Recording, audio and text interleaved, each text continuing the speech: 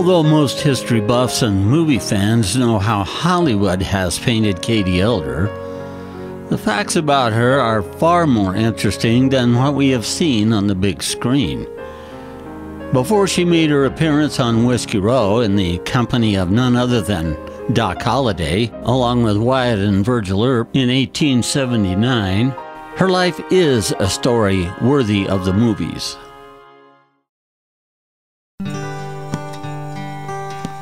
In the 1965 movie The Sons of Katie Elder, starring John Wayne, we get to know one version of her life. History is somewhat empty of any evidence that she had any children except perhaps one that died as an infant along with the father. In 1971, she was portrayed by Faye Dunaway in the film Doc. Another of many versions can be seen in the very successful movie Tombstone, released in 1993. Well, over her lifetime, she wore many names. She was actually born Mary Catherine Heroni in Budapest, Hungary, November 7, 1850, the eldest daughter of a wealthy physician, well educated, speaking at least 5 languages. Her father was once the personal physician to Maximilian of Mexico until he was deposed in 1865. The family soon moved to Davenport, Iowa, and there her parents tragically died of yellow fever. At this time, Kate had reached the tender age of 14. She was put into a foster home of a gentleman named Otto Smith.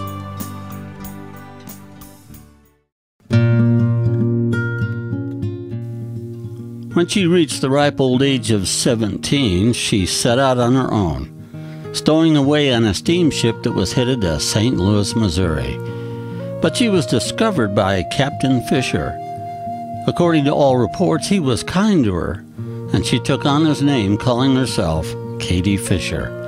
She entered a convent under that name, graduating in 1869.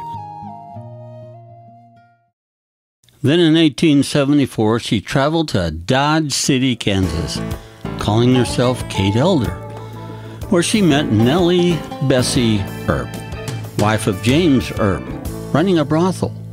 James was one of the brothers of Virgil, Wyatt, and Morgan.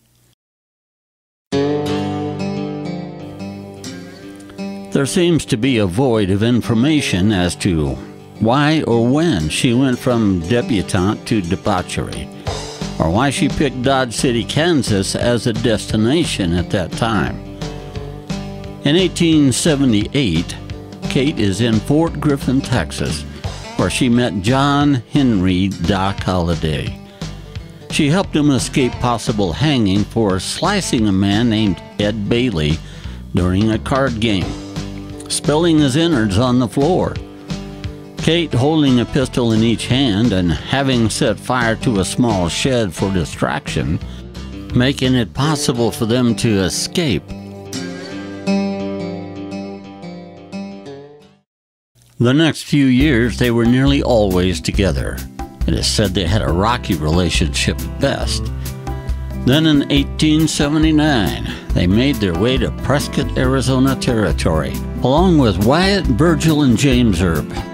Virgil had been living in Prescott a couple of years before the others showed up.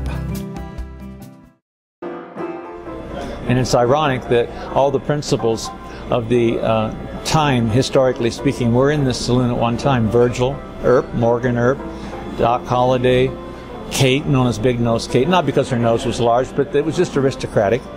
And she had gained that reputation back in Dodge for having been a little too assertive for the post-Victorian era of women. Wyatt said she had a nature of putting her nose in other people's business and telling them what she thought and what she thought they should think. Well, after spending some time in Prescott and on Whiskey Row, Wyatt, James, Virgil, and their wives headed south to Tombstone and Destiny. Doc Holliday and Kate stayed behind to take advantage of some very good pickings.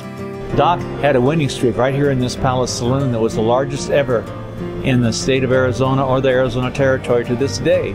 Because if you translate $10,000 in 1879 or 1880 into today's numbers, that's a magnificent amount of coin. And so when they went to Tombstone, Doc and Kate stayed behind here in Prescott to play out that winning streak. And that's why they came into Tombstone about 9 months later.